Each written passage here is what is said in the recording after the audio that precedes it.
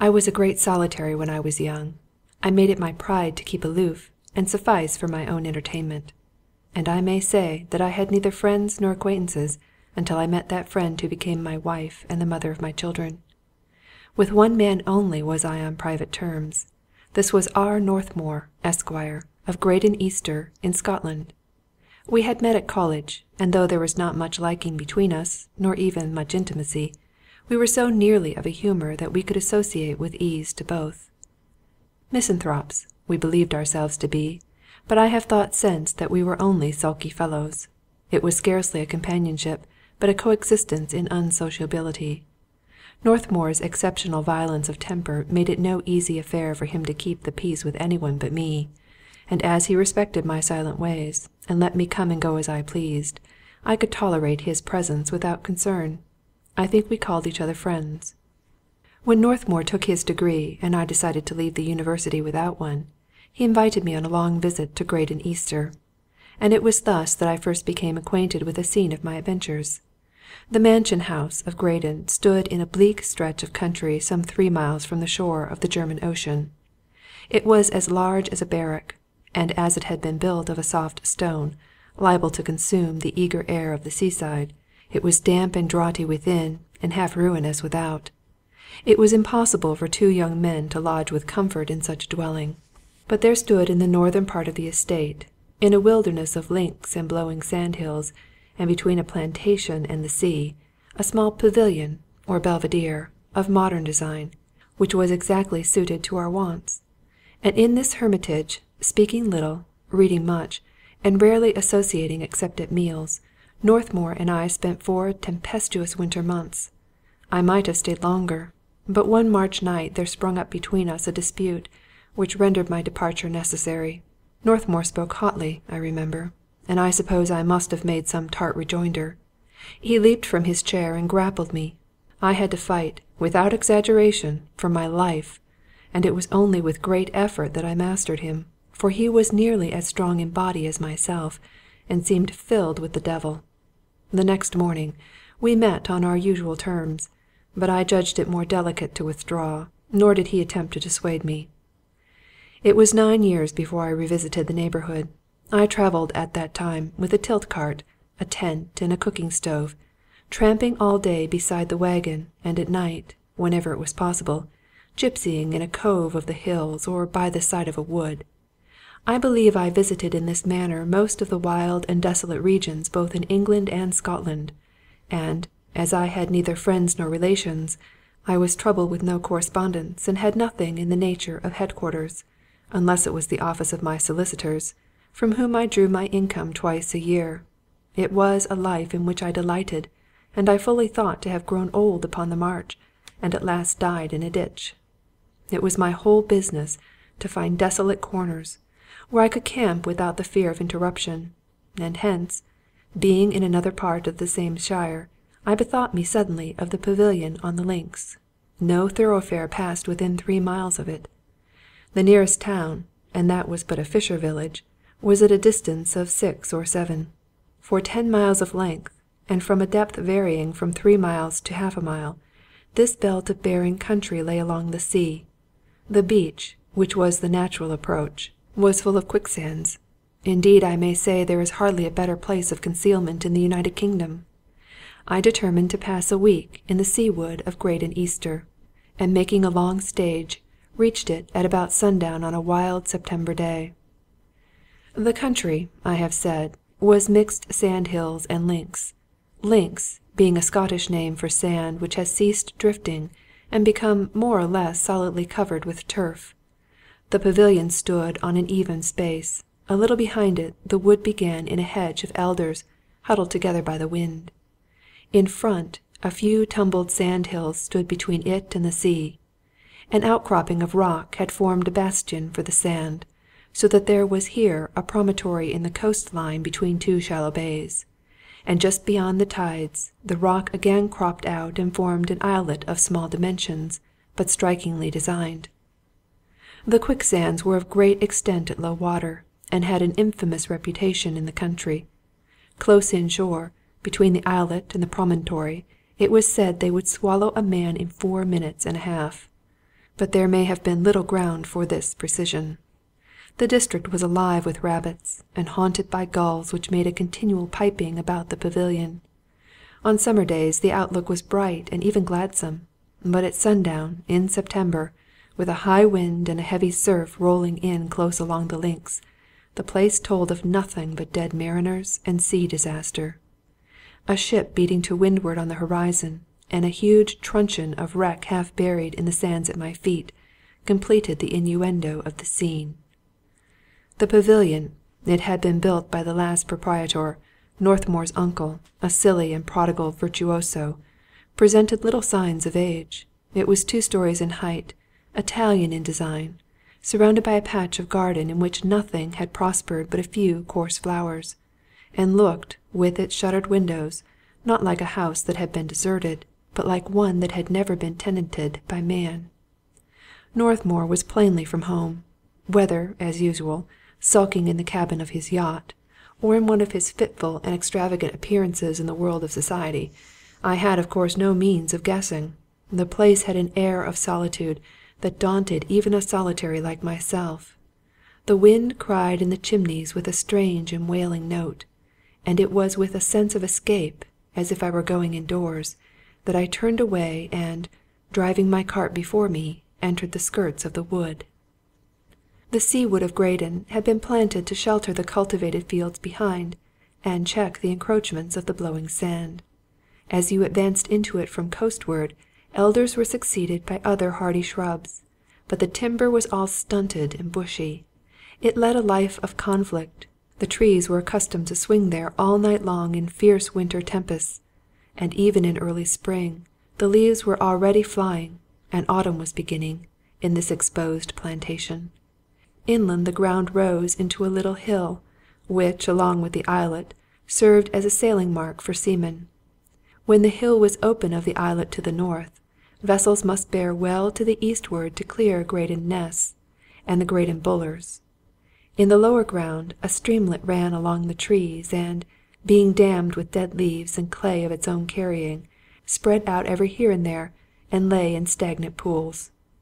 1 or 2 ruined cottages were dotted about the wood, and, according to Northmour, these were ecclesiastical foundations, and in their time had sheltered pious hermits. I found a den, or small hollow, where there was a spring of pure water, and there, clearing away the brambles, I pitched the tent, and made a fire to cook my supper. My horse I picketed farther in the woods where there was a patch of sward. The banks of the den not only concealed the light of my fire, but sheltered me from the wind, which was cold as well as high. The life I was leading made me both hardy and frugal.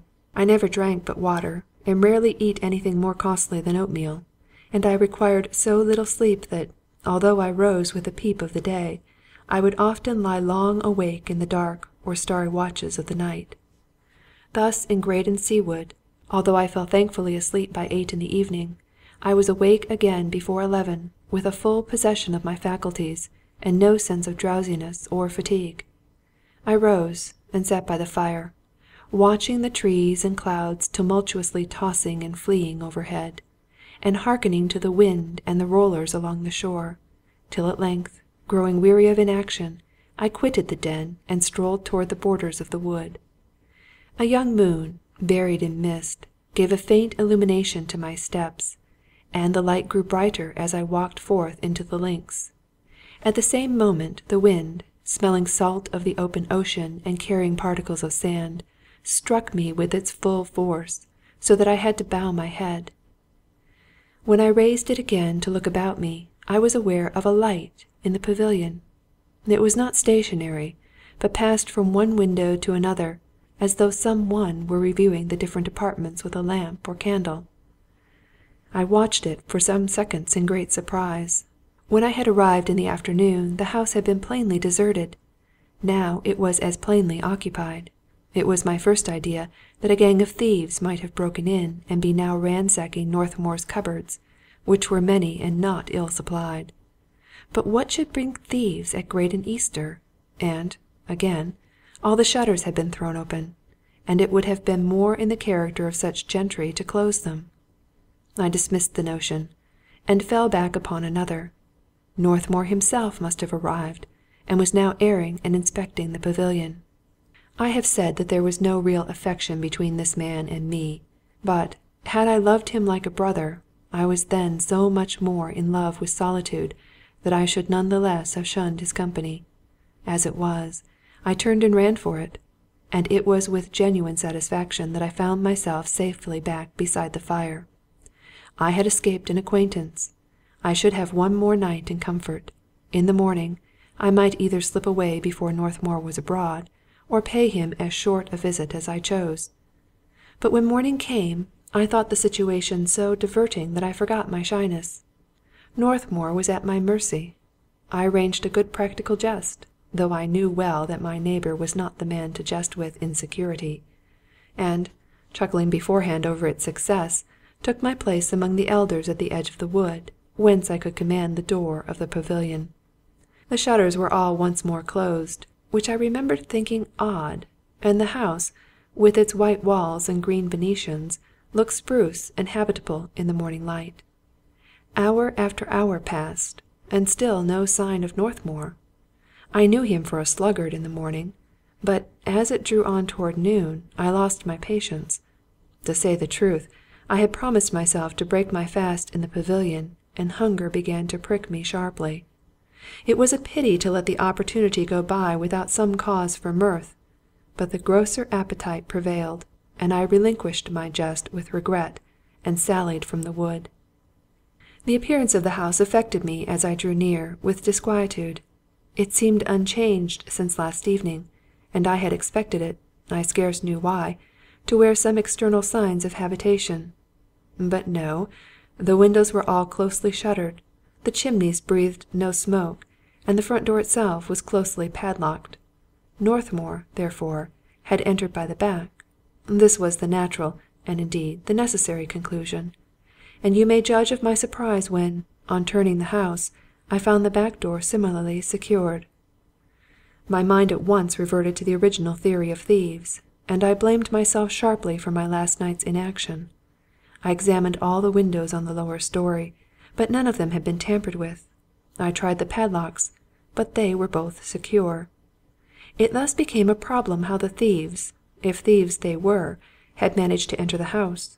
They must have got, I reasoned, upon the roof of the outer house where Northmour used to keep his photographic battery, and from thence, either by the window of the study or that of my old bedroom, completed their boisterous entry. I followed what I supposed was their example, and, getting on the roof, tried the shutters of each room. Both were secure, but I was not to be beaten, and, with a little force, one of them flew open, grazing, as it did so, the back of my hand. I remember, I put the wound to my mouth, and stood for perhaps half a minute licking it like a dog, and mechanically gazing behind me over the waste links and the sea, and, in that space of time, my eye made note of a large schooner yacht some miles to the northeast. Then I threw up the window and climbed in. I went over the house, and nothing can express my mystification. There was no sign of disorder, but, on the contrary, the rooms were unusually clean and pleasant. I found fires laid, ready for lighting, 3 bedrooms prepared with a luxury quite foreign to Northmour's habits, and with water in the yews and the beds turned down, a table set for 3 in the dining-room, and an ample supply of cold meats, game, and vegetables on the pantry shelves. There were guests expected, that was plain, but why guests when Northmour hated society? And, above all, why was the house thus stealthily prepared at the dead of night? And why were the shutters closed and the doors padlocked? I effaced all traces of my visit and came forth from the window feeling sobered and concerned. The schooner yacht was still in the same place, and it flashed for a moment through my mind that this might be the Red Earl, bringing the owner of the pavilion and his guests. But the vessel's head was set the other way. 2. I returned to the den to cook myself a meal, of which I stood in great need, as well as to care for my horse, whom I had somewhat neglected in the morning.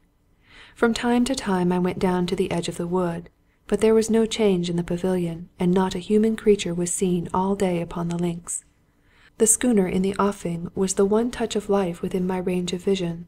She, apparently with no set object, stood off and on, or lay to, hour after hour. But as the evening deepened, she drew steadily nearer. I became more convinced that she carried Northmour and his friends, and that they would probably come ashore after dark, not only because that was of a piece with the secrecy of his preparations, but because the tide would not have flowed sufficiently before 11 to cover Graden Floe, and the other sea quags that fortify the shore against invaders. All day the wind had been going down, and the sea along with it, but there was a return towards sunset of the heavy weather of the day before. The night set in pitch dark. The wind came off the sea in squalls, like the firing of a battery of cannon. Now and then there was a flaw of rain, and the surf rolled heavier with the rising tide.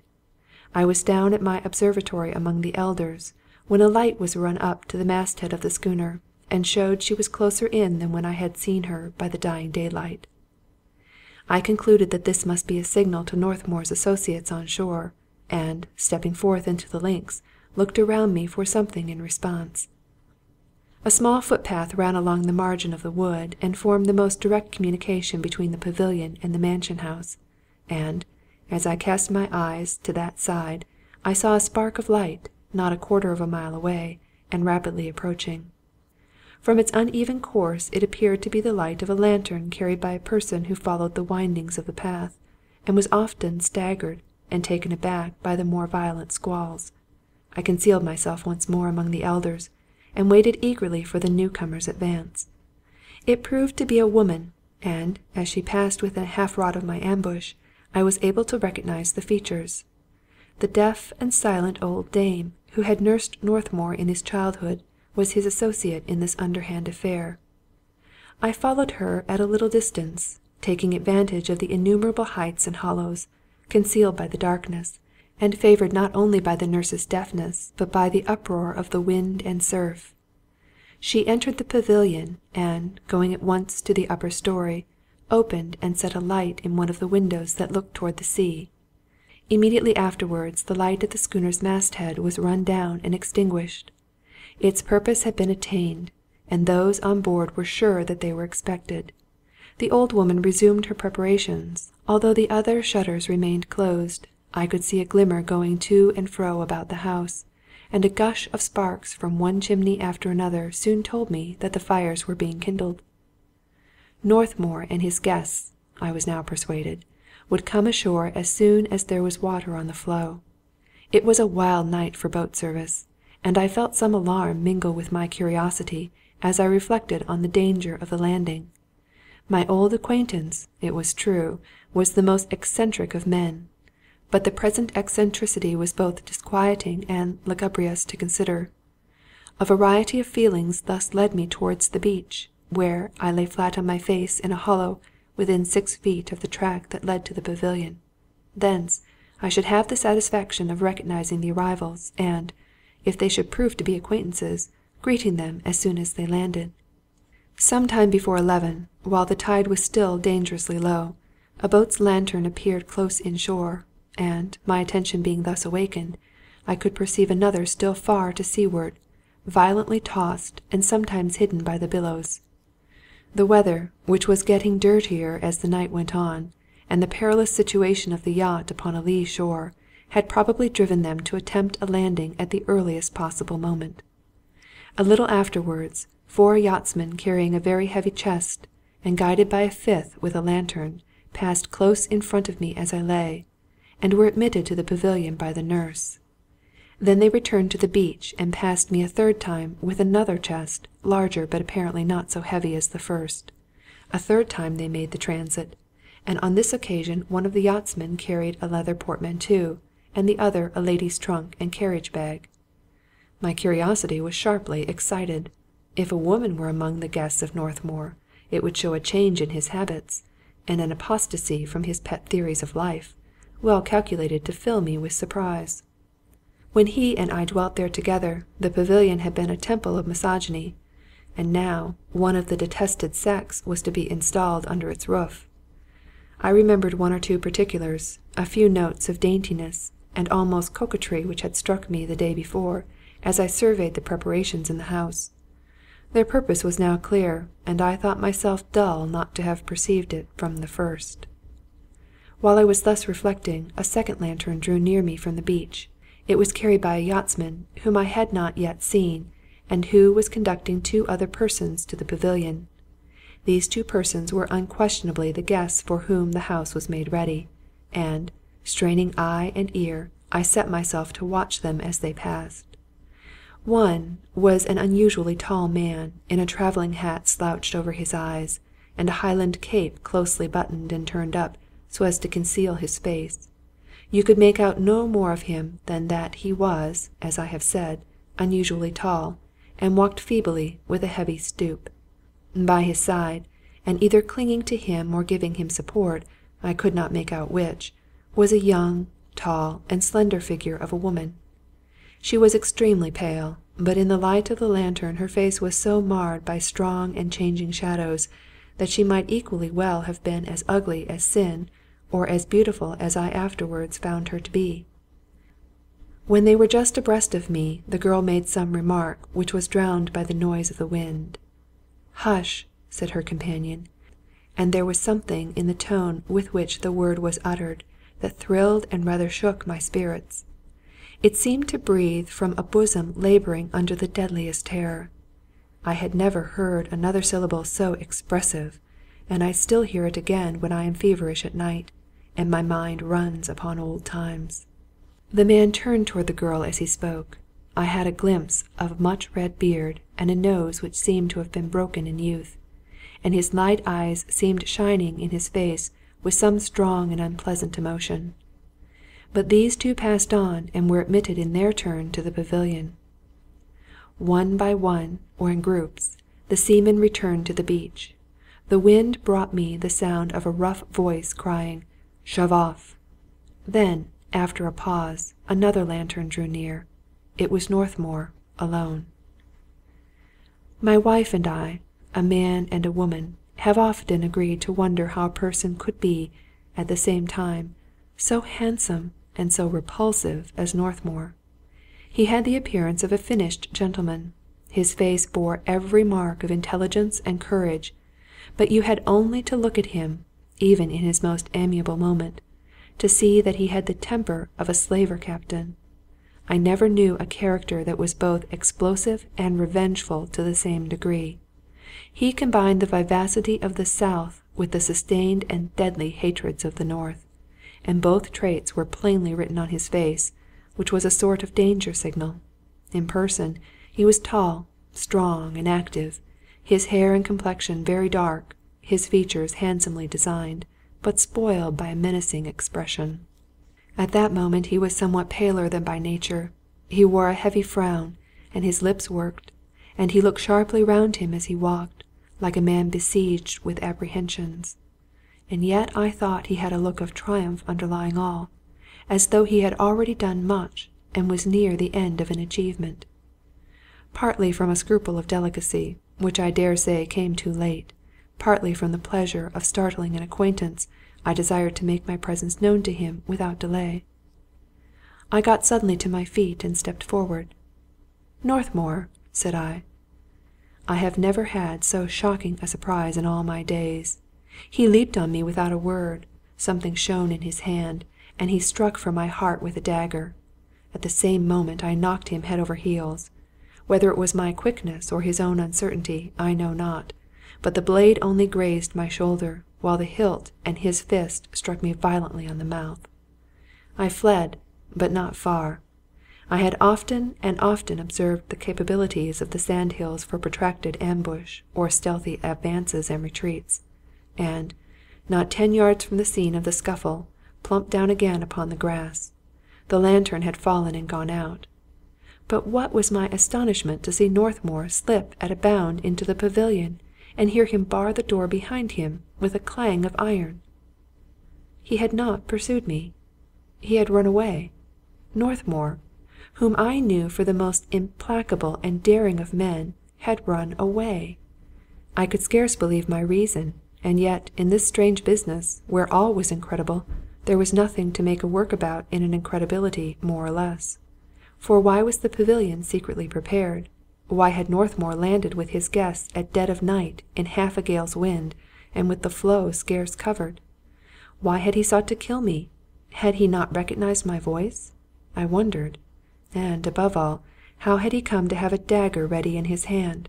A dagger, or even a sharp knife, seemed out of keeping with the age in which we lived, and a gentleman landing from his yacht on the shore of his own estate, even although it was at night and with some mysterious circumstances, does not usually, as a matter of fact, walk thus prepared for deadly onslaught. The more I reflected, the further I felt at sea. I recapitulated the elements of mystery, counting them on my fingers. The pavilion secretly prepared for guests. The guests landed at the risk of their lives and to the imminent peril of the yacht. The guests, or at least one of them, in undisguised and seemingly causeless terror. Northmour with a naked weapon. Northmour stabbing his most intimate acquaintance at a word. Last, and not least strange, Northmour fleeing from the man whom he had sought to murder, barricading himself, like a hunted creature, behind the door of the pavilion.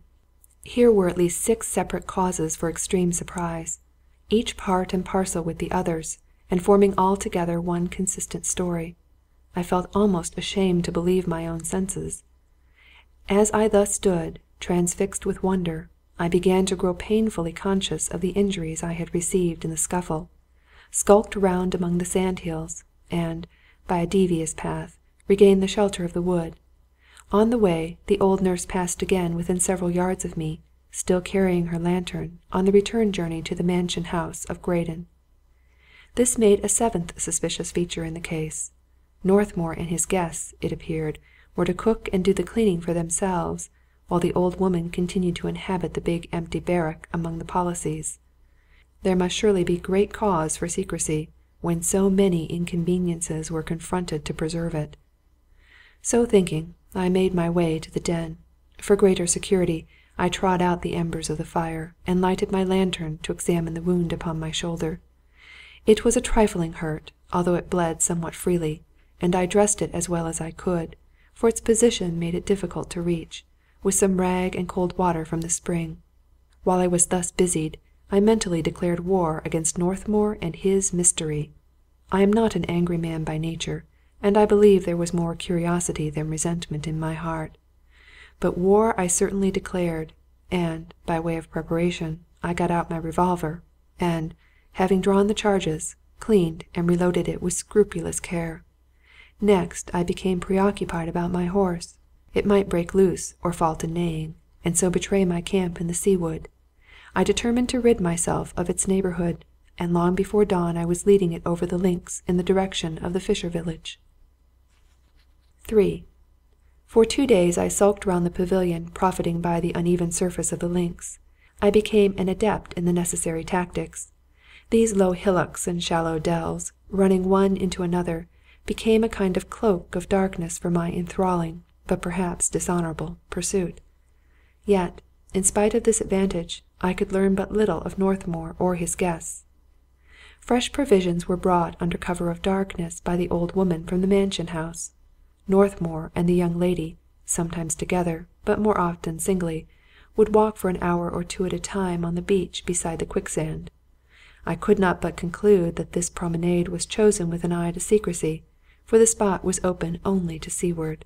But it suited me not less excellently. The highest and most accidented of the sand-hills immediately adjoined, and from these, lying flat in a hollow, I could overlook Northmour or the young lady as they walked. The tall man seemed to have disappeared.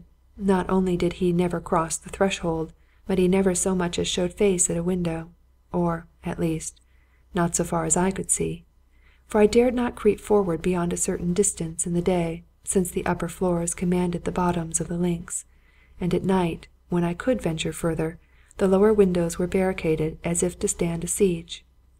Sometimes I thought the tall man must be confined to bed, for I remembered the feebleness of his gait, and sometimes I thought he must have gone clear away, and that Northmour and the young lady remained alone together in the pavilion. The idea, even then, displeased me. Whether or not this pair were man and wife, I had seen abundant reason to doubt the friendliness of their relation. Although I could hear nothing of what they said, and rarely so much as glean a decided expression on the face of either, There was a distance, almost a stiffness, in their bearing which showed them to be either unfamiliar or at enmity. The girl walked faster when she was with Northmour than when she was alone, and I conceived that any inclination between a man and a woman would rather delay than accelerate the step.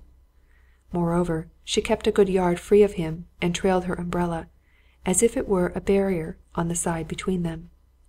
Northmour kept sidling closer, and, as the girl retired from his advance, their course lay at a sort of diagonal across the beach, and would have landed them in the surf had it been long enough continued. But, when this was imminent, the girl would unostentatiously change sides and put Northmour between her and the sea.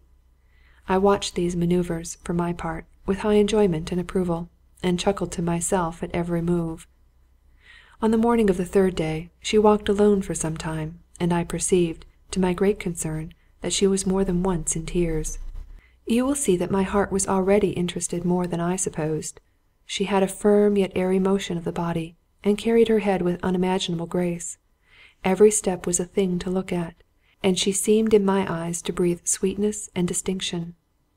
The day was so agreeable, being calm and sunshiny, with a tranquil sea, and yet with a healthful piquancy and vigour in the air, that, contrary to custom, she was tempted forth a second time to walk. On this occasion she was accompanied by Northmour, and they had been but a short while on the beach, when I saw him take forcible possession of her hand. She struggled and uttered a cry that was almost a scream.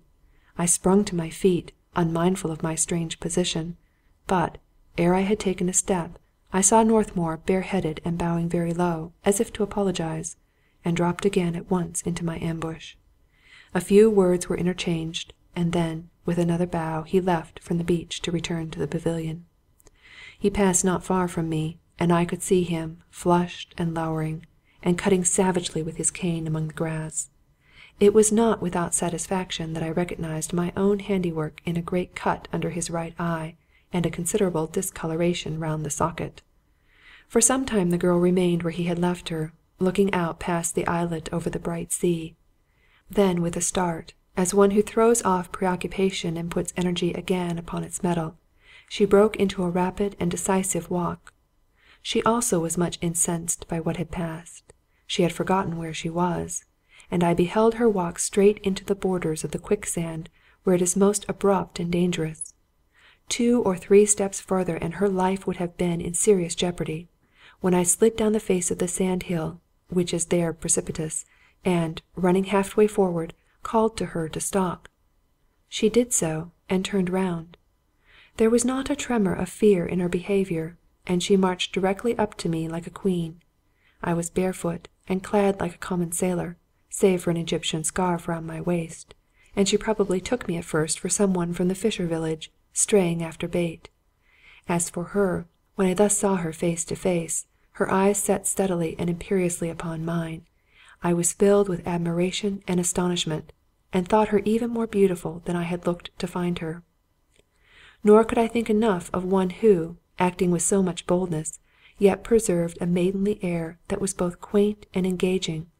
For my wife kept an old-fashioned precision of manner through all her admirable life, an excellent thing in a woman, since it sets another value on her sweet familiarities.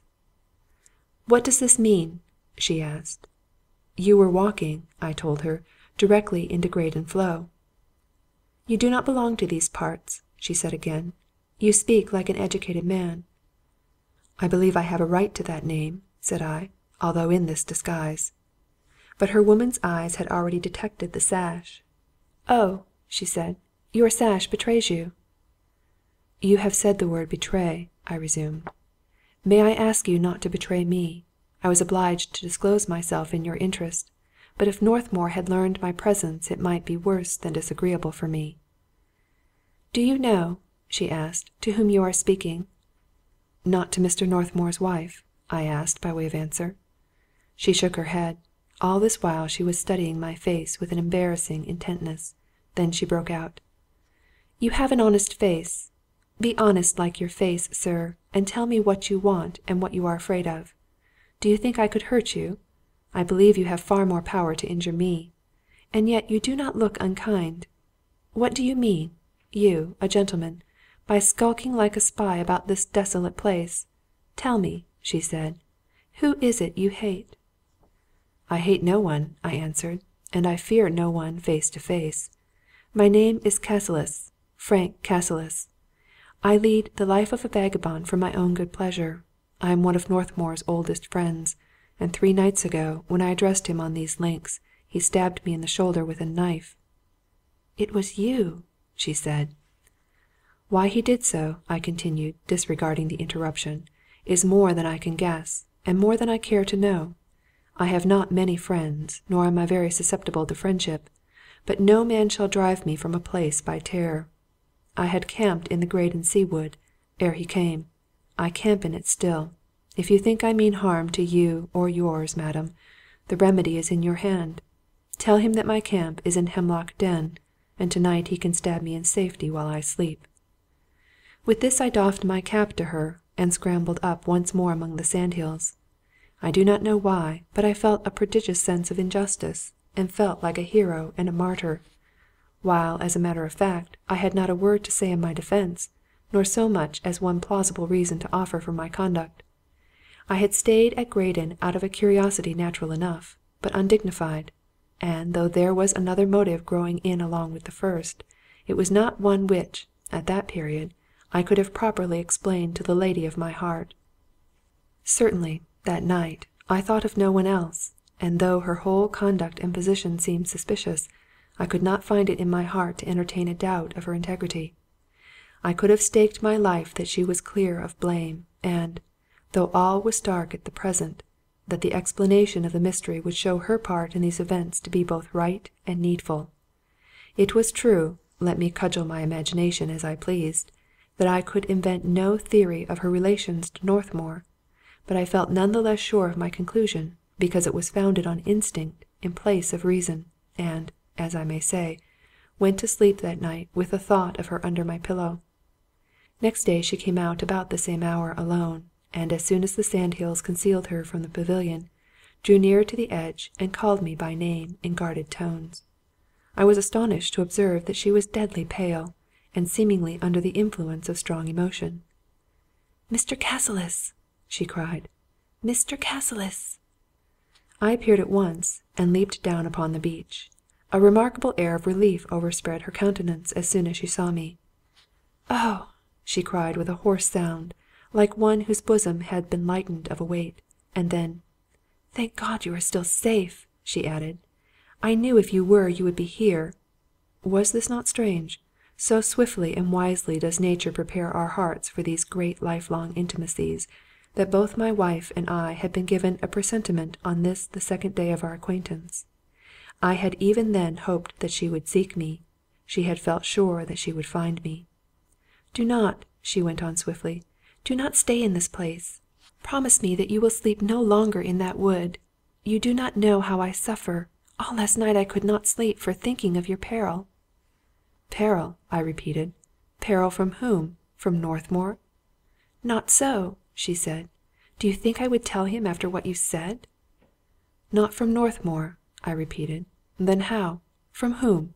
I see none to be afraid of." "You must not ask me," was her reply, "for I am not free to tell you. Only believe me, and go hence. Believe me, and go away quickly, quickly, for your life." An appeal to his alarm is never a good plan to rid oneself of a spirited young man. My obstinacy was but increased by what she said, and I made it a point of honour to remain. And her solicitude for my safety still more confirmed me in the resolve. "You must not think me inquisitive, madam," I replied. "But if Graden is so dangerous a place, you yourself perhaps remain here at some risk." She only looked at me reproachfully. "You and your father," I resumed, but she interrupted me almost with a gasp. "My father! How do you know that?" she cried.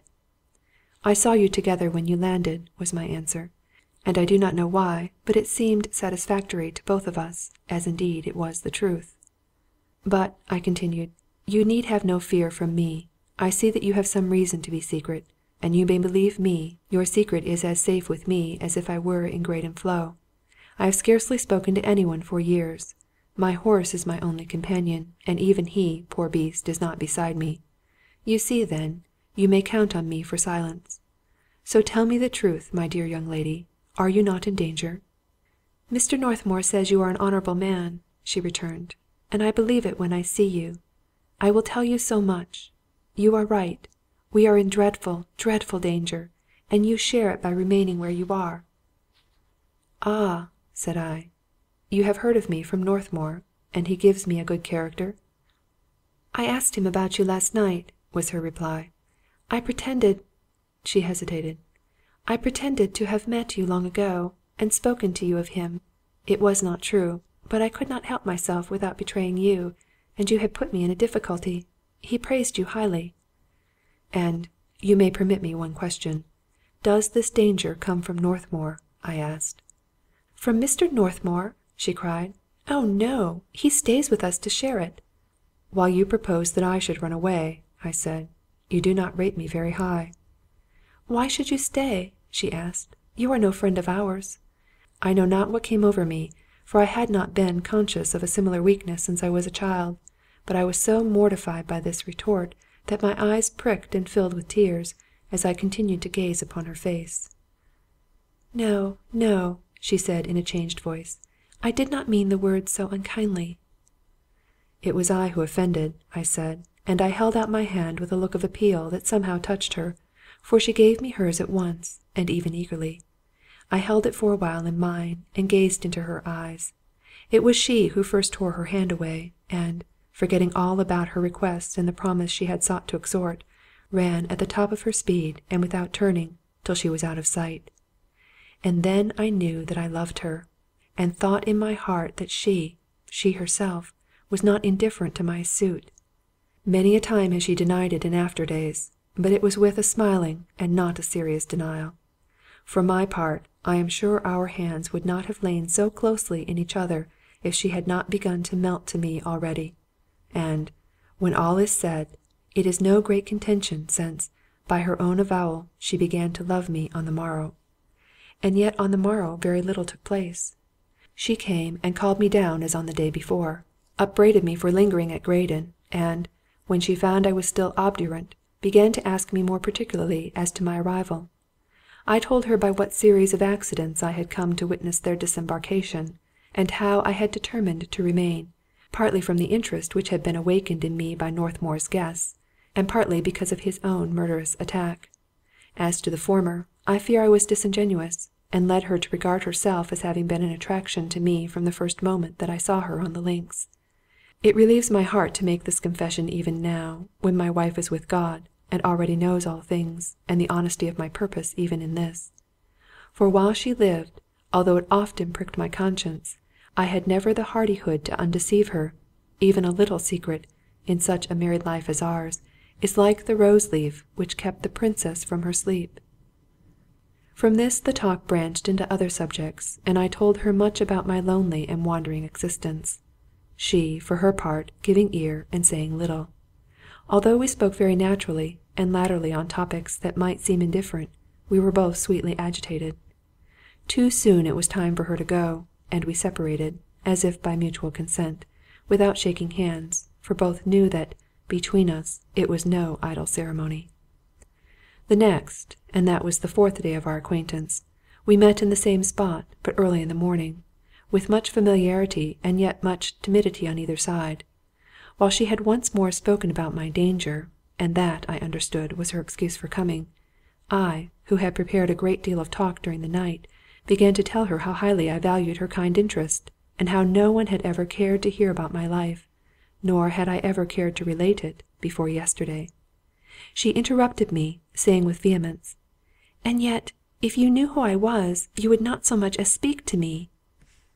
I told her such a thought was madness, and, little as we had met, I counted her already a dear friend, but my protestations seemed only to make her more desperate. "My father is in hiding," she cried.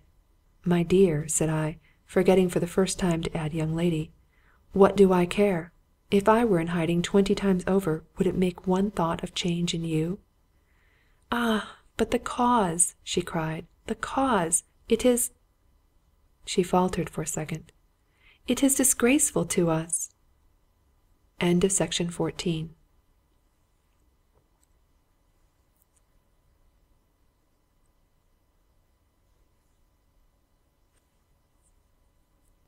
7.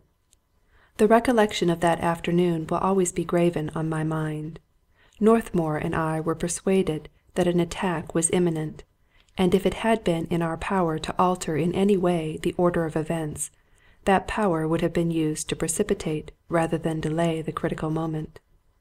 The worst was to be anticipated, yet we could conceive no extremity so miserable as the suspense we were now suffering.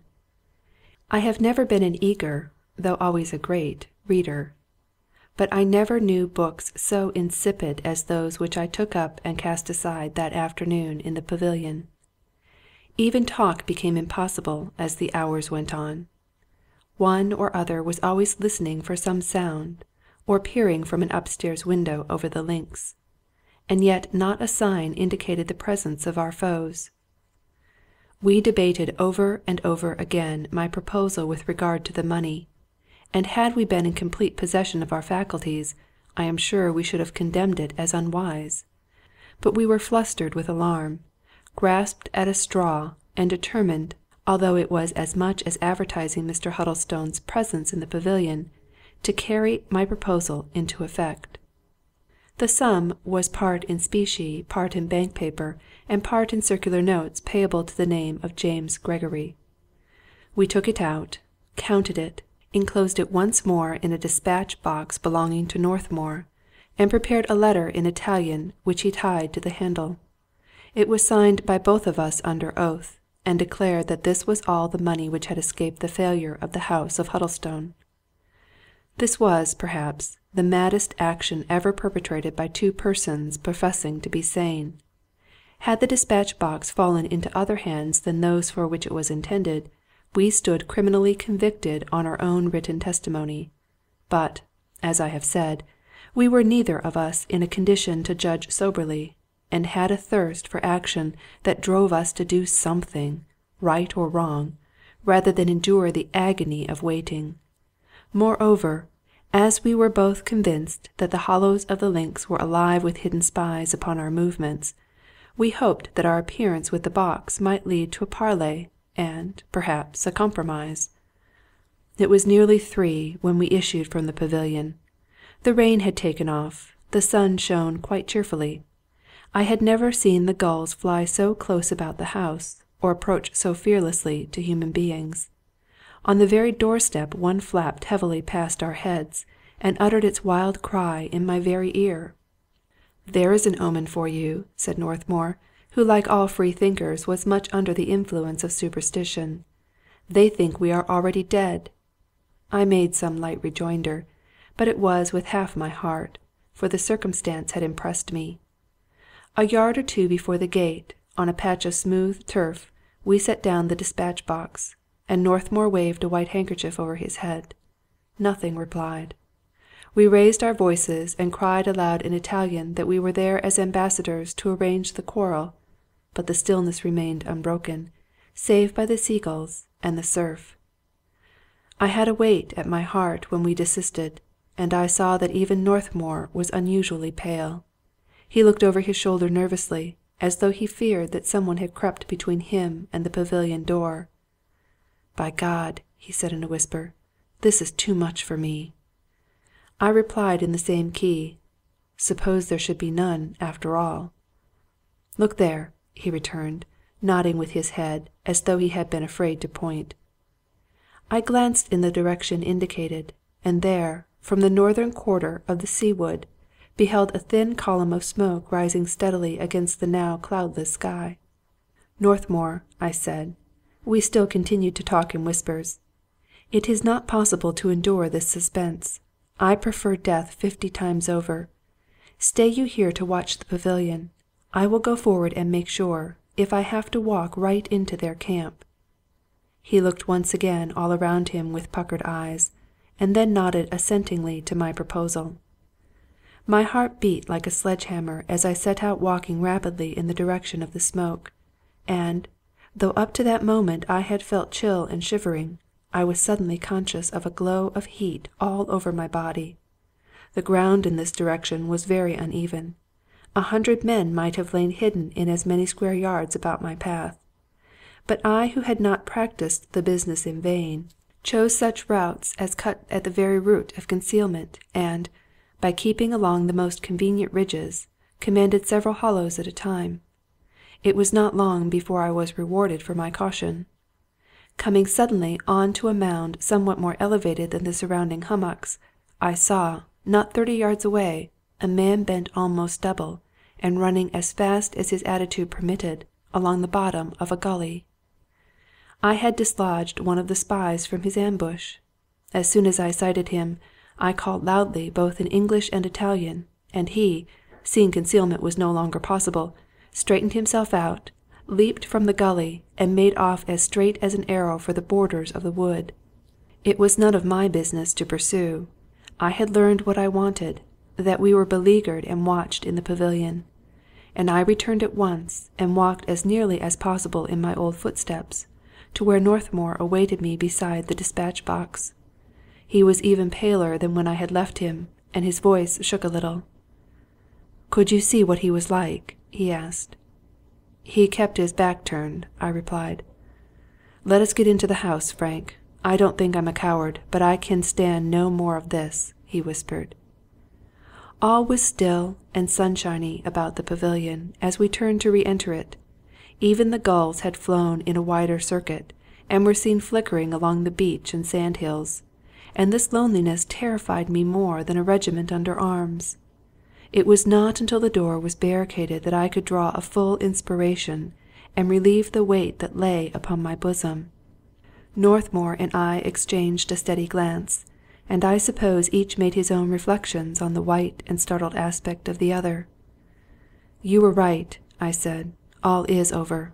Shake hands, old man, for the last time." "Yes," replied he, "I will shake hands, for, as sure as I am here, I bear no malice. But, remember, if by some impossible accident we should give the slip to those black guards, I'll take the upper hand of you by fair or foul."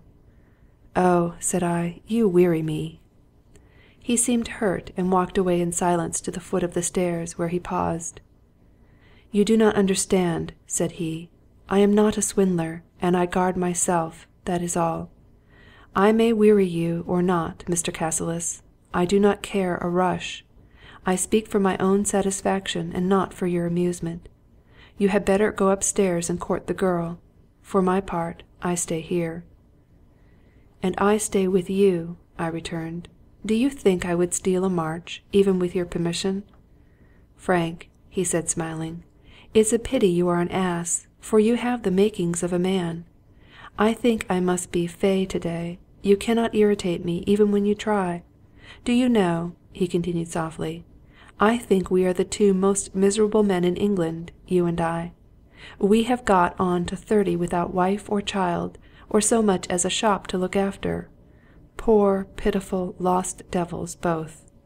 And now we clash about a girl, as if there were not several millions in the United Kingdom.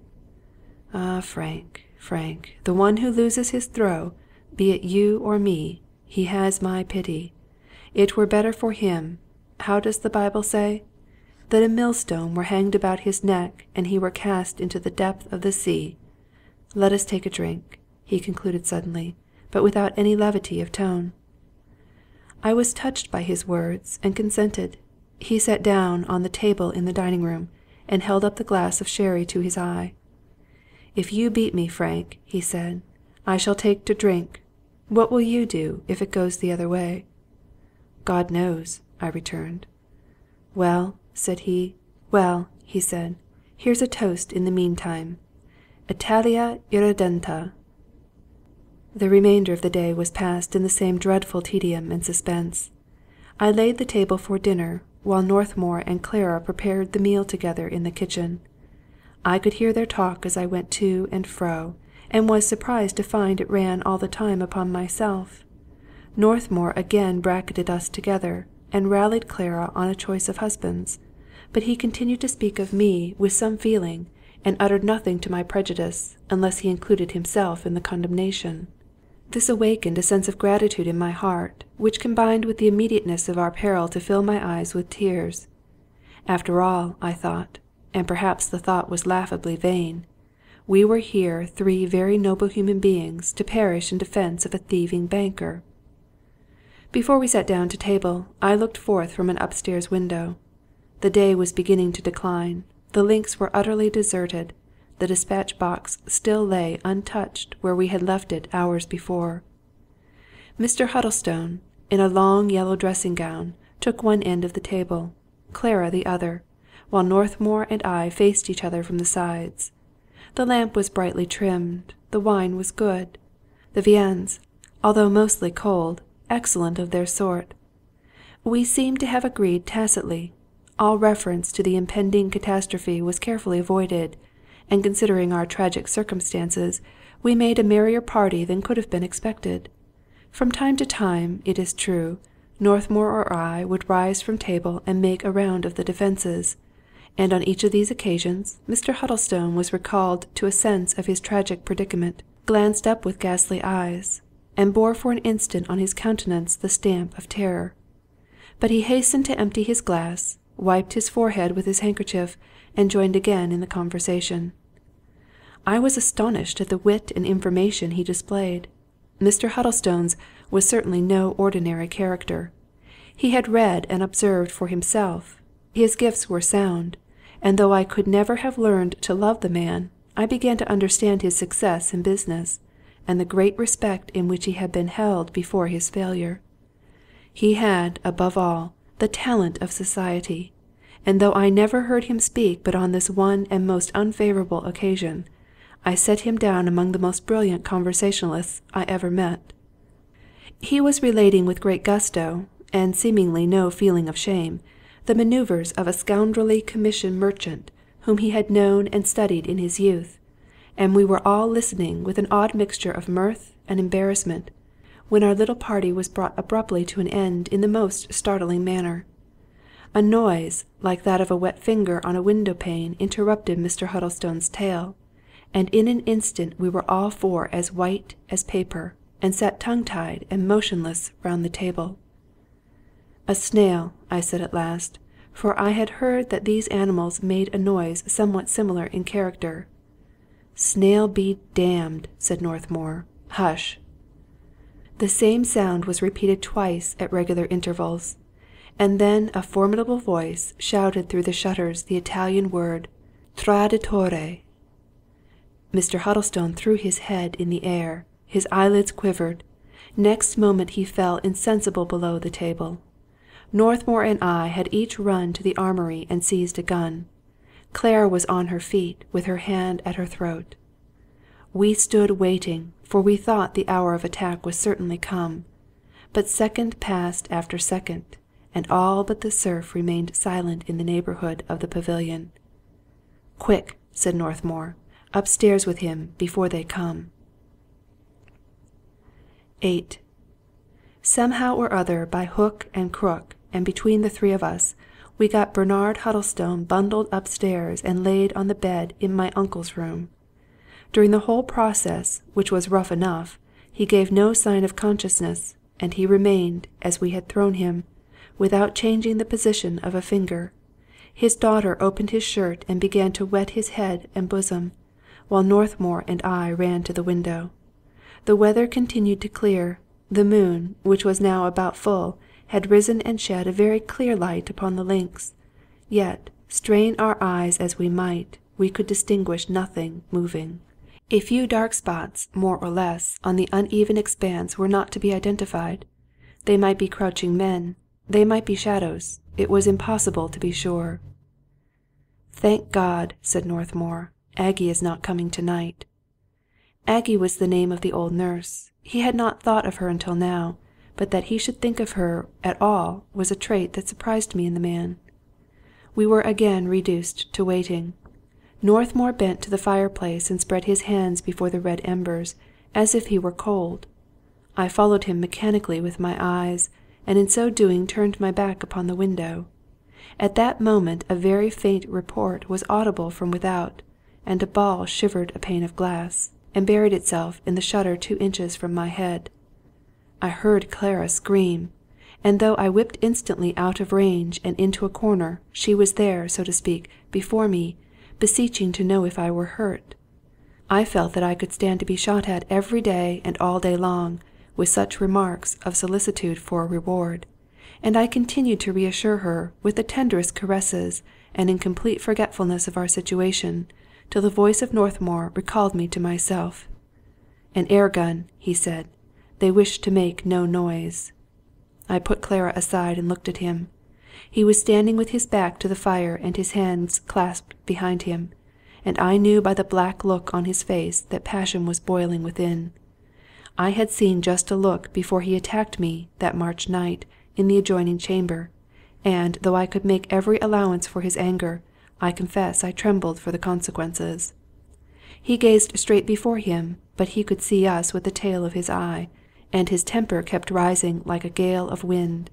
With regular battle awaiting us outside, this prospect of an internecine strife within the walls began to daunt me. Suddenly, as I was thus closely watching his expression and prepared against the worst, I saw a change, a flash, a look of relief upon his face. He took up the lamp which stood beside him on the table, and turned to us with an air of some excitement. "There is one point we must know," said he. "Are they going to butcher the lot of us, or only Huddlestone? Did they take you for him, or fire at you for your own Boyer?" "They took me for him, for certain," I replied. "I am near as tall, and my head is fair." "I am going to make sure," returned Northmour, and he stepped up to the window, holding the lamp above his head, and stood there, quietly affronting death, for half a minute. Clara sought to rush forward and pull him from the place of danger, but I had the pardonable selfishness to hold her back by force. "Yes," said Northmour, turning coolly from the window, "it is only Huddlestone they want." "Oh, Mr. Northmour!" cried Clara, but found no more to add, the temerity she had just witnessed seeming beyond the reach of words. He, on his part, looked at me, cocking his head, with a fire of triumph in his eyes, and I understood at once that he had thus hazarded his life merely to attract Clara's notice, and depose me from my position as the hero of the hour. He snapped his fingers. "The fire is only beginning," he said. "When they warm up to their work, they won't be so particular." A voice was now heard hailing us from the entrance.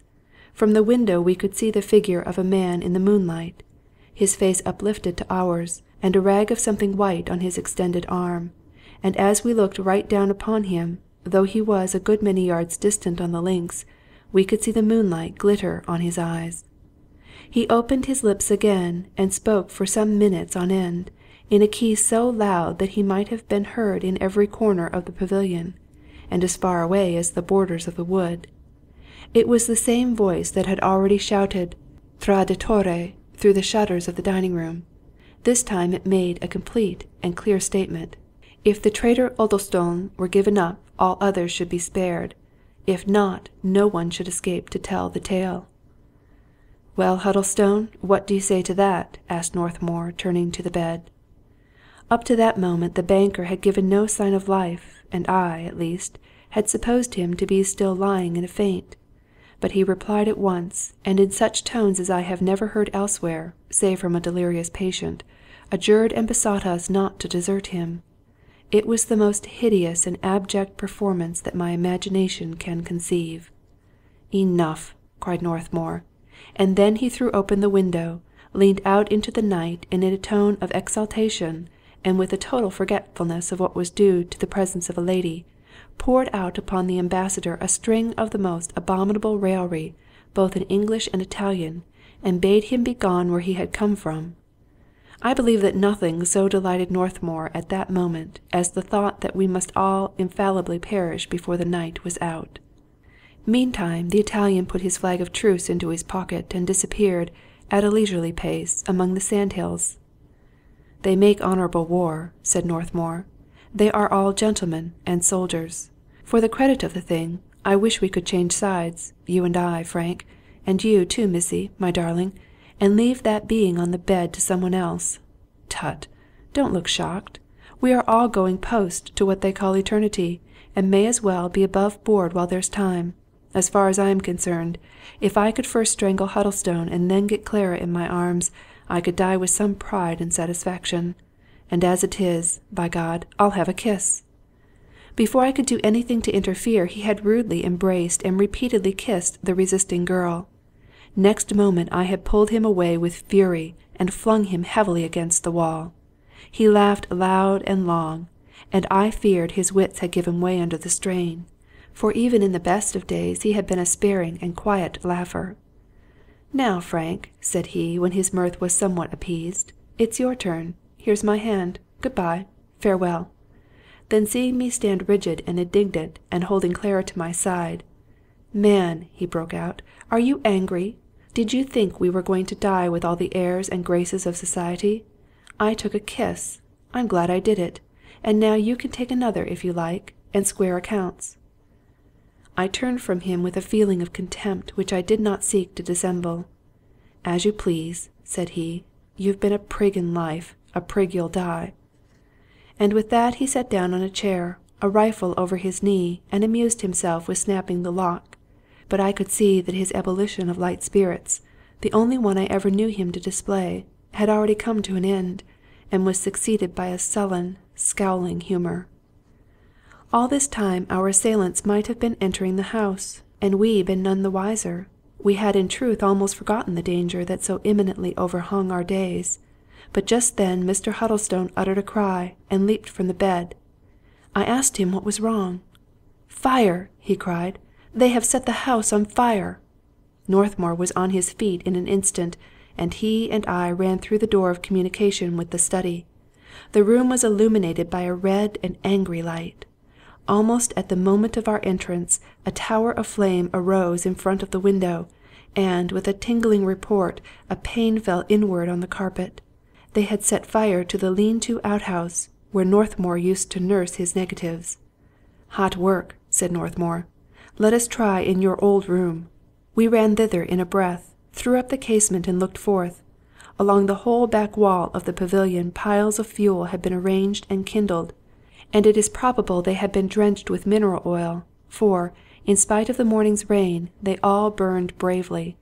The fire had taken a firm hold already on the outhouse, which blazed higher and higher every moment. The back door was in the centre of a red-hot bonfire. The eaves we could see, as we looked upward, were already smouldering, for the roof overhung, and was supported by considerable beams of wood. At the same time, hot, pungent, and choking volumes of smoke began to fill the house. There was not a human being to be seen to right or left.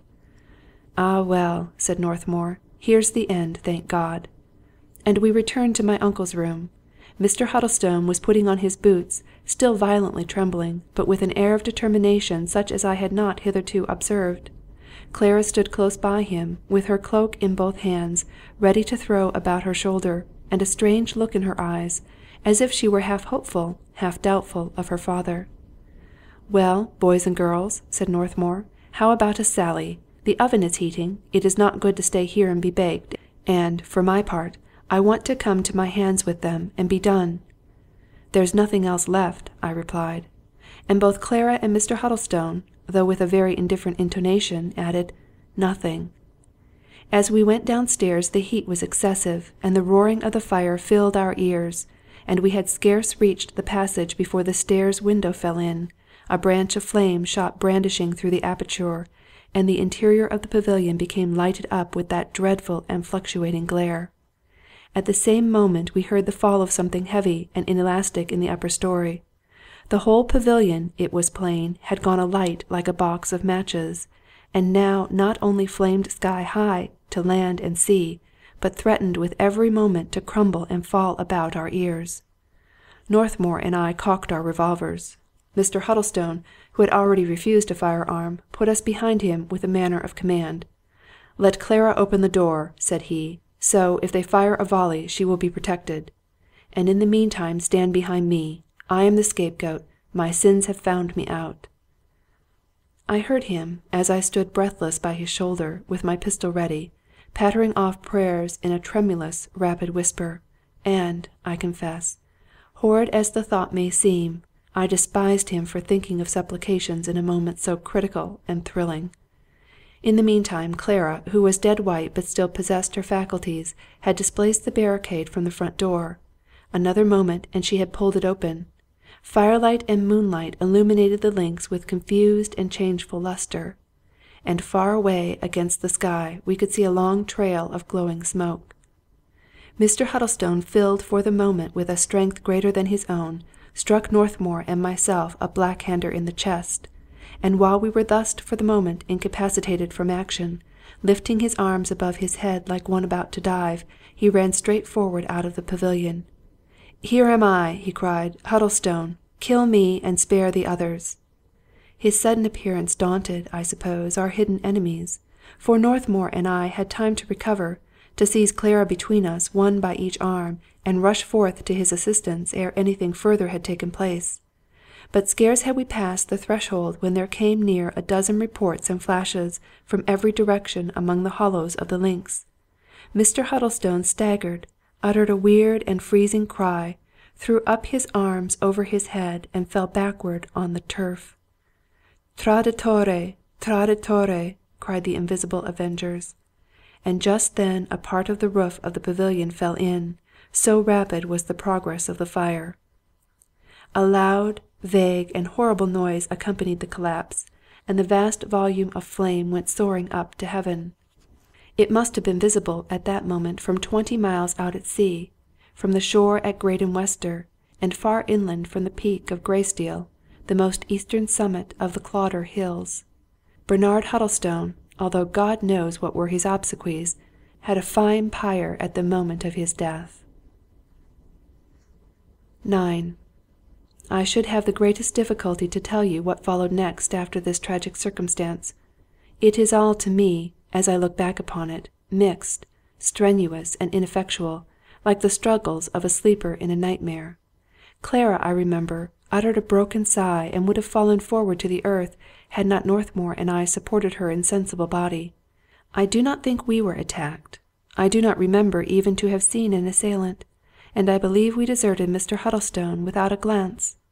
I only remember running like a man in a panic, now carrying Clara altogether in my own arms, now sharing her weight with Northmour, now scuffling confusedly for the possession of that dear burden.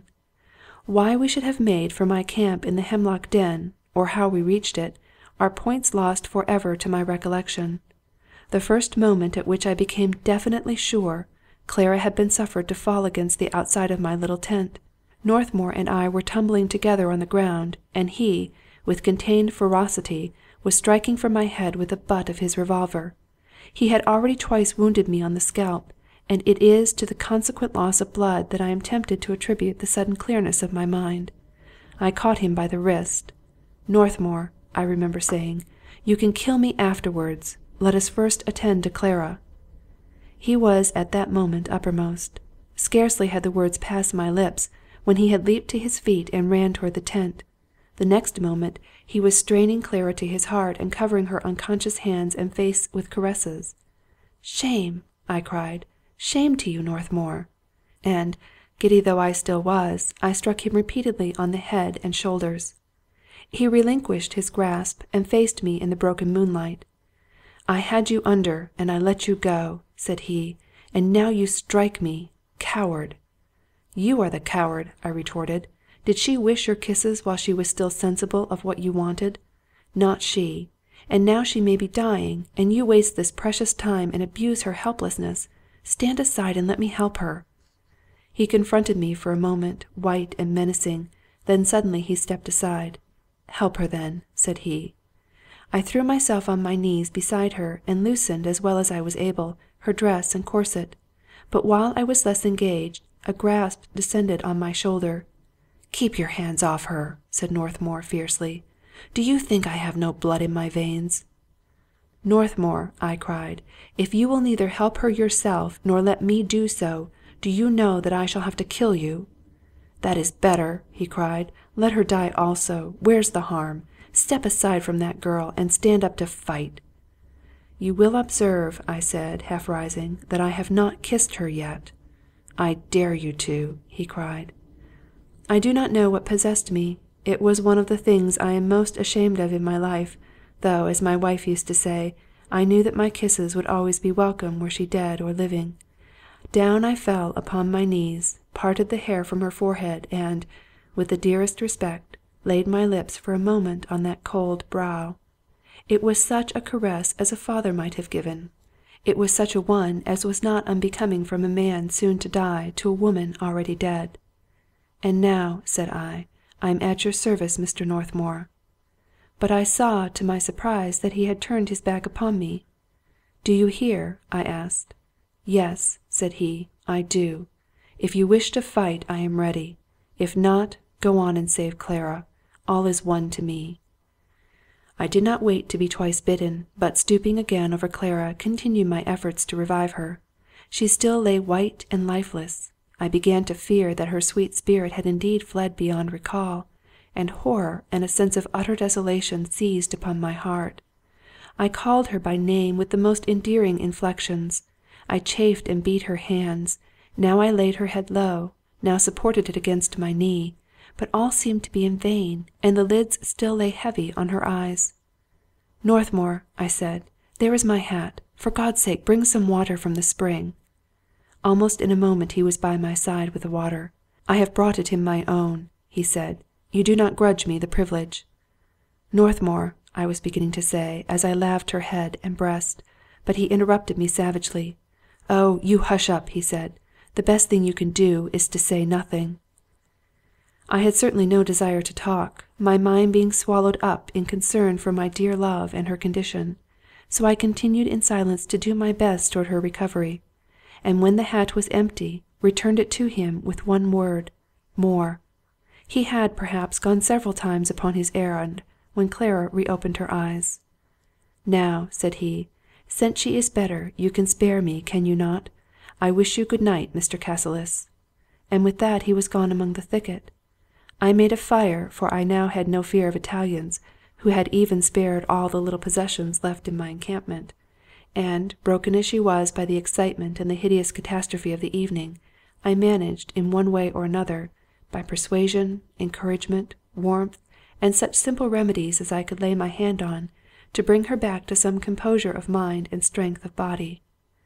Day had already come when a sharp "psst" sounded from the thicket. I started from the ground, but the voice of Northmour was heard, adding, in the most tranquil tones, "Come here, Cassilis, and alone. I want to show you something."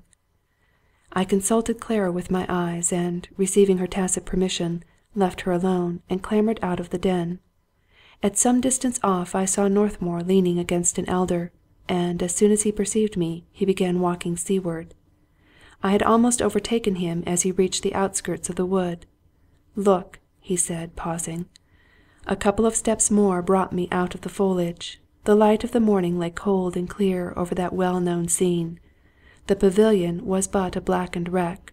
The roof had fallen in, one of the gables had fallen out, and, far and near, the face of the links was cicatrized with little patches of burnt furze. Thick smoke still went straight upward in the windowless air of the morning, and a great pile of ardent cinders filled the bare walls of the house like coals in an open grate. Close by the islet a schooner yacht lay to, and a well-manned boat was pulling vigorously for the shore. "The Red Earl!" I cried. "The Red Earl 12 hours too late." "Feel in your pocket, Frank. Are you armed?" asked Northmour. I obeyed him, and I think I must have become deadly pale. My revolver had been taken from me. "You see, I have you in my power," he continued. "I disarmed you last night while you were nursing Clara, but this morning— Here, take your pistol." "No, thanks," he cried, holding up his hand. "I do not like them. That is the only way you can annoy me now." He began to walk forward across the links to meet the boat, and I followed a step or two behind. In front of the pavilion I paused to see where Mr. Huddlestone had fallen, but there was no sign of him, nor so much as a trace of blood. "Graden Floe," said Northmour. He continued to advance till we had come to the head of the beach. "No farther, please," said he. "Would you like to take her to Graden House?" "Thank you," replied I. "I shall try to get her to the minister at Graden Wester." The prow of the boat here grated on the beach, and a sailor jumped ashore with a line in his hand. "Wait a minute, lads," cried Northmour, and then lower and to my private ear, "You had better say nothing of all this to her," he added. "On the contrary," I broke out, "she shall know everything that I can tell." "You do not understand," he returned, with an air of great dignity. It will be nothing to her. She expects it of me. Good-bye," he added with a nod. I offered him my hand.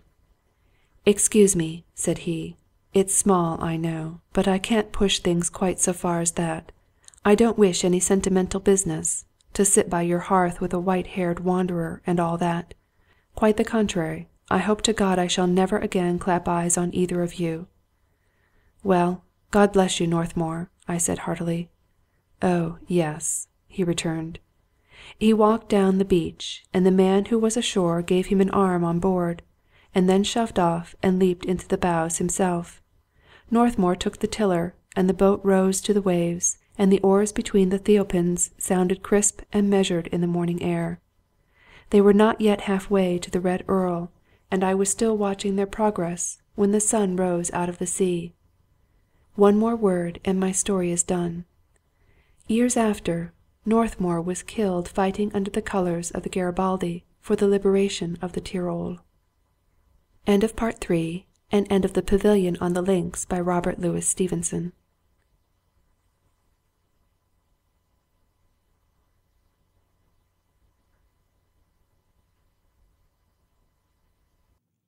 Until the night when Joe arrived home and found Lincoln alighting from a taxicab in front of his door, he had not understood how much more successful than himself Lincoln had been. It was the taxicab that made him realize the fact completely. It seemed a symbol of Lincoln's prosperity. Joe had traveled home to Brooklyn, as usual, in the subway and the elevated, and taxicabs were as much beyond his dreams as French touring cars. "Hello, Joe," called Lincoln when he caught sight of him. "I telephoned your office to see if I could bring you down with me, but you'd just gone." Joe felt an instant's regret as he thought of the effect of his arrival upon his neighbors. "Hello, Link," he replied. "I wish you had called me. The subway was fierce tonight, crowded and hot. Awful hot anyway, isn't it?" They went up the dingy stairs of the flat house together, talking, Joe fumbling for his key while Lincoln's fingers gripped his other arm.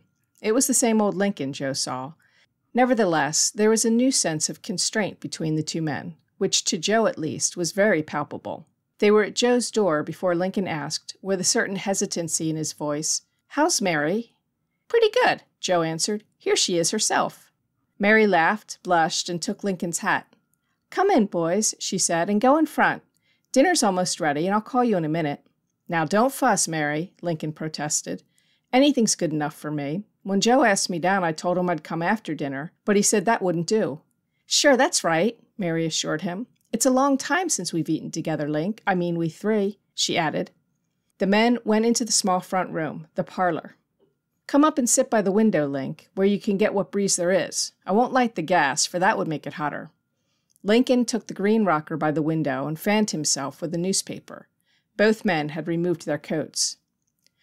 "What I should have done, Joe," he said, "was to invited you and Mary down to have supper with me at the island. There's a new Italian table d'hote down there which is first class, Tosti's. Been there?"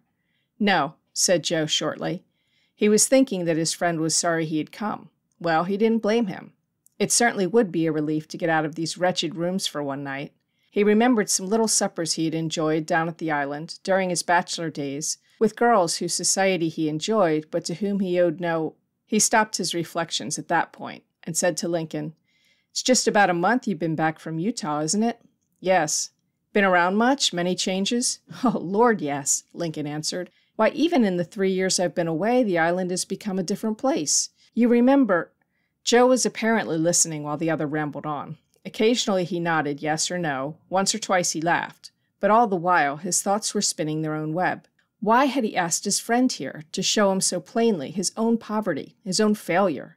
How ashamed of it he was, of this flat in a cheap neighborhood, of the gaudy furniture bought at ridiculously high prices from an installment house, of everything, of himself, of his wife. Mary's voice calling cheerily, "Come on," interrupted both Lincoln's reminiscences and Joe's reflections. The heat seemed intensified in the dining room. It was too hot there to enjoy the meal. Why couldn't Mary have given them something cold, Joe wondered. The roast lamb, the boiled potatoes, the beans, everything increased his repugnance. Lincoln had his hands at his eyes, a habit of his, but to Joe the action spoke of concealed distaste and perhaps disgust. Mary hovered about the table, adjusting a plate here, another there, piling more beans on Lincoln's plate. She was unbecomingly flushed, and a strand of wet hair lay across her forehead. "Oh, sit down, Mary," Joe said. She glanced at him quickly. Joe had not been himself lately, but this tone was new. Then she looked at Lincoln to see whether he too had noticed, but Lincoln's gaze was on his plate. She took her seat quietly. There was silence for a time after this. Mary tried to begin a conversation, and Lincoln helped, but Joe sat silent. After a while, Mary and Lincoln had it to themselves. There was a great deal to talk about, for Mary had been a stenographer in the office where both Lincoln and Joe had been clerks. That, of course, was before she had married Joe, and before Lincoln had gone west. "Same old crowd, hey, Joe? Old Williams, Red, Billy Ridge, Jack, and all the rest?" Lincoln finally asked Joe directly. "Same old crowd," Joe answered. "Any changes? About positions, I mean?" Lincoln continued. Joe started. How he wished he could tell him to mind his own business, not to parade his own success before them. But oh, how much more he wished he could tell him he had been made manager, or at least head bookkeeper. But he could not, and it was foolish to get angry. So he answered in a low voice, "Nope, same old thing." Mary tried to get Joe's hand beneath the table. "It's a shame, Lincoln," she said. "Red's been made head bookkeeper, and Joe and I were counting on getting it." Joe was so humiliated that he could hardly remain seated. He felt that he was placed before Lincoln as a visible failure, an object of pity. Why couldn't Mary be still?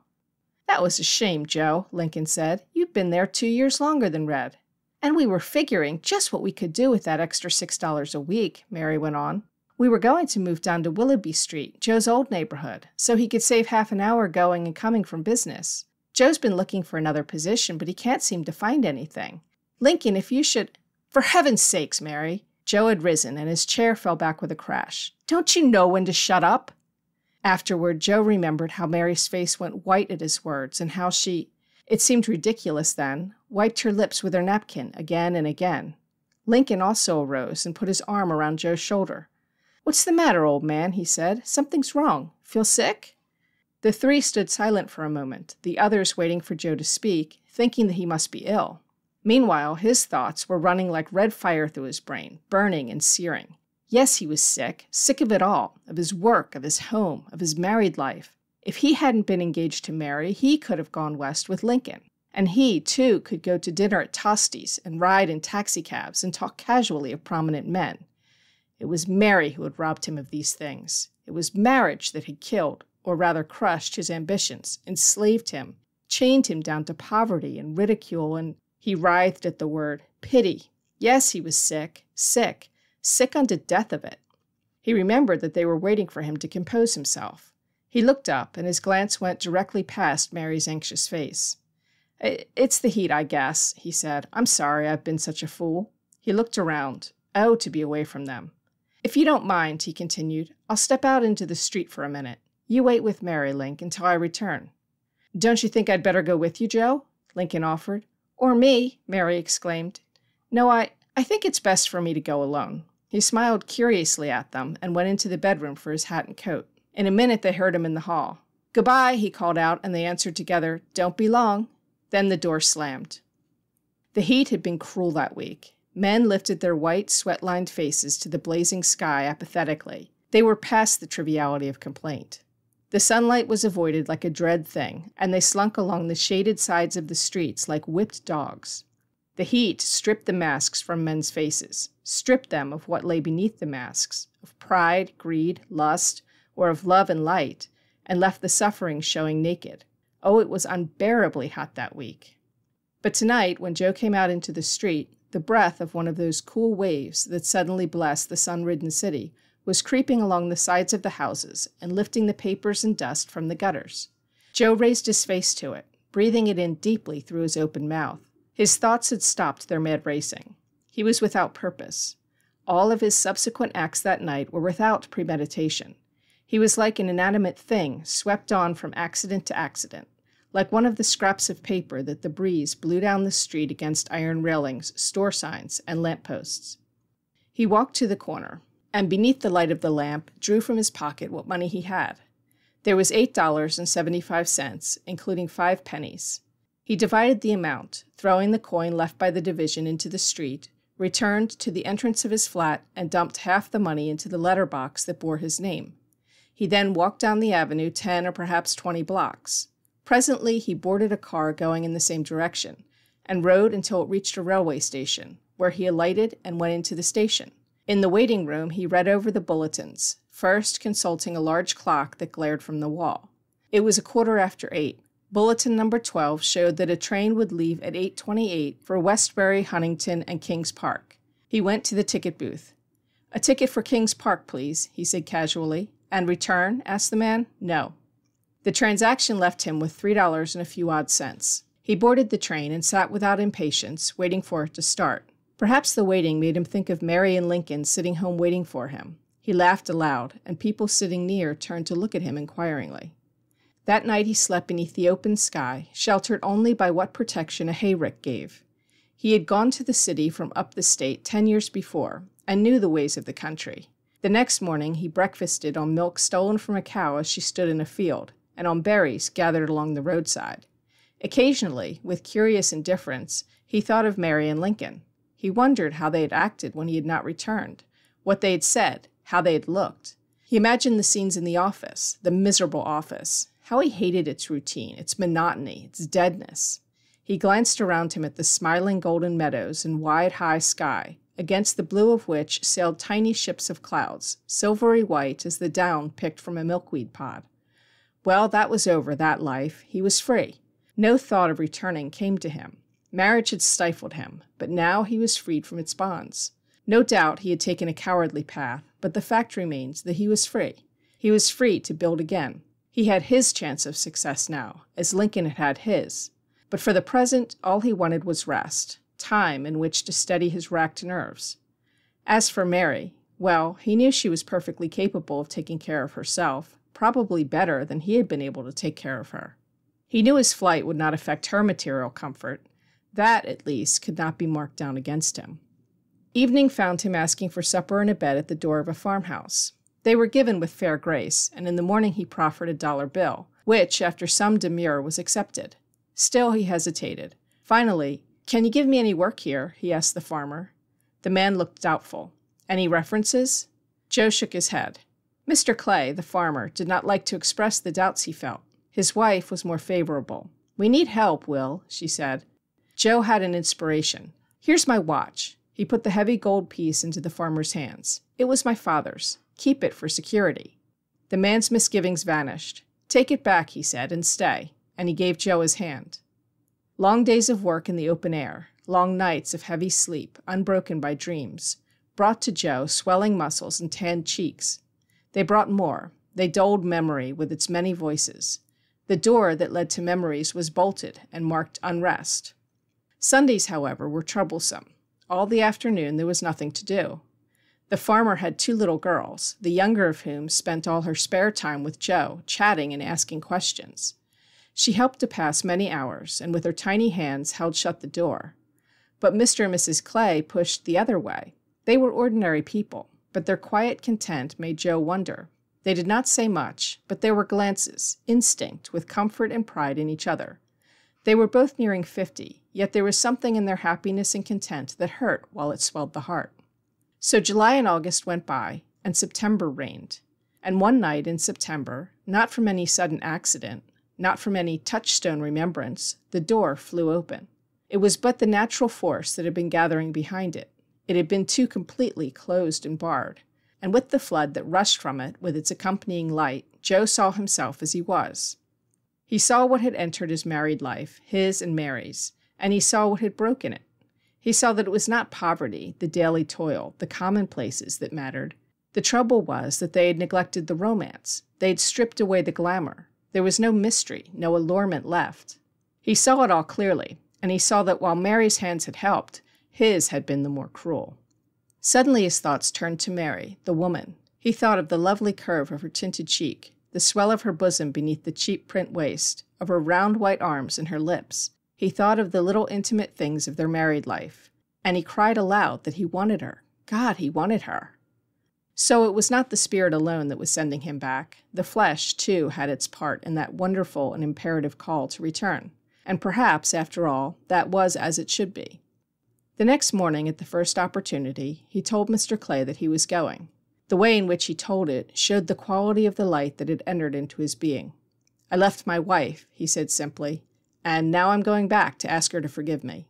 Mr. Clay sighed. "Well, you've been a great help, and I'm sorry you have to go. I didn't know." He looked at Joe with curiosity, but the latter's expression, although placid, did not invite questions. "When are you going, Joe?" he asked. "I figured that the best train for me to leave on will be the 6:18. That'll bring me home about 8:30. He said goodbye to them that evening. He kissed the children, and when he came to Mrs. Clay, he took her hand and put it to his lips. The woman flushed and half pulled her hand away. "You've been awful nice to me," Joe explained. He meant more than the words expressed. "Come and see us sometime," Mr. Clay urged. "I sure will," said Joe, "and bring my wife if I can," he added. He left them standing beneath the 2 apple trees that sheltered the front steps. When he had gone a little way, Mr. Clay called after him, "Goodbye, and good luck to you." Joe waved his thanks. Not until he was seated in the train did he have any doubts about finding Mary. His thought visualized the scene on the night he had left. He saw Mary and Lincoln sitting at the disordered table. From the picture leapt the expression of Lincoln's face. Joe suddenly remembered the great tenderness it wore, but he also remembered that the pitying eyes were not on him, but upon Mary. Good old Lincoln, he thought. It was not until half an hour later that the thought of Lincoln made him burn. As the disc of a song revolves on a phonograph, so his mind, in turning, had come upon forgotten incidents in which Lincoln and Mary figured. He recalled Mary saying that Lincoln, a long while ago, had asked her to marry him, and her tender confession that even then he, Joe, was the reason for her refusal. From that time on, the question that continually arose before him was, "What has Mary done since I've been away?" And always intruding on the question was the face of Lincoln, with its tender eyes fixed on Mary's white face. When he finally reached the corner of the street where he had lived, he was so shaken by doubt that he stopped short. Suppose Mary had moved away. Why should she keep the flat? What use would she have for him now, anyway? He felt it idle to go on. And what of Lincoln? Came in a flash. This sent him forward with knitted brows and clenched hands. The powerful springs of jealousy were stronger than the sense of his own unworthiness. He did not stop until he had reached the door of the flat house. There he nearly collided with a man coming out. Both started back, and Joe saw that the other man was Lincoln. The two gazed at each other, with distrust on one side, contempt on the other. After a moment, Lincoln spoke. "What have you come back for?" Joe straightened. "To ask Mary if I can stay?" "I can answer for her, Joe, and spare you both the pain. She's got no further use for you." Joe's light went out, his spirit broken, perhaps too easily. But for the last 2 hours, doubt had fought skillfully. For a moment, he felt that he must receive the message from Mary herself. "I must hear her say that myself, Lincoln," he said. "I can't let you, Joe. Mary isn't well. A scene might be dangerous. For her sake, I ask you to go." Is it you now, Lincoln?" "After the divorce, it will be." Lincoln's voice was hard and well-controlled, but his face burned red. "Well, goodbye, Lincoln," said Joe, as he turned to walk away unsteadily. He was halfway down the block before he felt Lincoln's wild clutch on his arm and Lincoln's wild voice in his ears crying, "Go back, you fool! I can't!" He flung himself over against the wall and stood there sobbing, oblivious of the lighted street and the people passing. Joe did not even glance at him. He turned, and in a walk broken by running, went back. With his mind still dazed, he was at the door of the flat, his home, with hand raised to knock. But his fingers fell on the knob. He turned it, and the door opened. It was very dark inside, and he felt his way along the hall and into the front room, pausing once or twice to listen, wondering why he did not call to her. But he was hardly in the room when he saw that Mary was there, seated by the window, a black silhouette against the gray. He waited for her to speak, but finally he was forced to break the silence with the single word, "Mary." "You've come back, Joe," she answered. "Yes." "Why?" Her tone was lifeless. "To ask you, oh, Mary, what have you been doing? How have you been living? Have you been well? Have you suffered?" "No," her voice was still calm. "I haven't suffered. I got a position as a stenographer under my maiden name, and I've held it all this time, until last week. I've been quite well." They were silent again, while through the darkness crept the sounds of the street, the cries of children, a woman singing, a man's laugh coarsened by drink and ending in an oath, the sliding buzz of the trolley, the whole composite of sounds that is silence to the city dweller, except moments like these that Joe and Mary were living. Again it was Joe who was compelled to speak.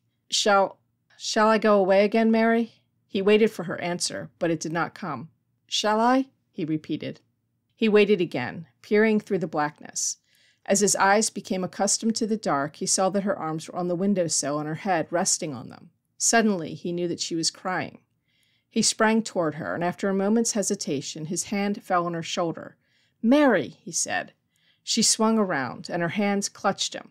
Oh, Joey! Oh, Joey! And afterward, don't ever go away from me again, Joey. You're the only one for me. Her voice went low and vibrant, so that he had to bend near to hear, and bending, he felt her quiver. And I need you now more than ever. That's why I had to give up my position. Lean nearer, Joey, so that I can whisper in your ear. He sank to his knees before her, his hands in her lap, clasped by her hands. He was thrilled, tender, bold. The woman before him was a mystery, yet as clear to his eyes as a shallow brook running over pebbles. He was a bit afraid of her, yet wonderfully conscious of her love for him. She was as mysterious, as wonderful, as vital to him as life itself, for the romance had returned. End of The Glamour by Oscar Grave.